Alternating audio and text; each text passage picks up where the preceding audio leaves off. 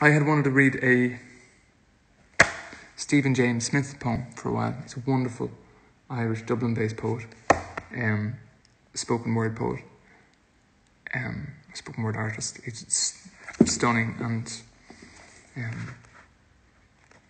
there's a wonderful poem, actually I shared on Twitter not too long ago, that he had written. It was kind of concerning the lockdown and this kind of moment of pandemic. It's a beautiful poem called Ireland, My Ireland, which is, I suppose, flows like the rivers that he comes back to throughout the poem. It's beautiful. This is from Fear Not, which is a book of his poetry. And on the bus, I just thought this was wonderful. I wouldn't be able to do a lot of his work justice, I feel, in my own mouth, but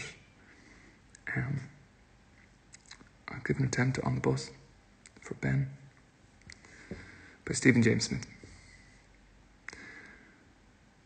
I was on the bus, and this sunset, it screamed at me, reminding me of life, reminding me to shine, and I wanted to tell someone to look at it and gaze at it with me, but I paused, and the view, it had passed, confiscated by concrete, stolen by gravity.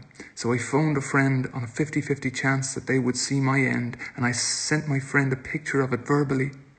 It was like a neon sign, I said. No, that is shit.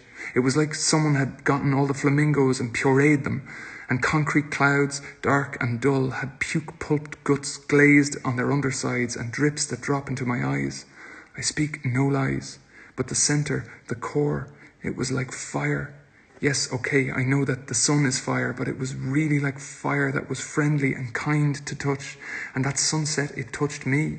So let it touch you, and accept love, and accept that things, they are intended to be given like beauty or a heart or life, but accept love.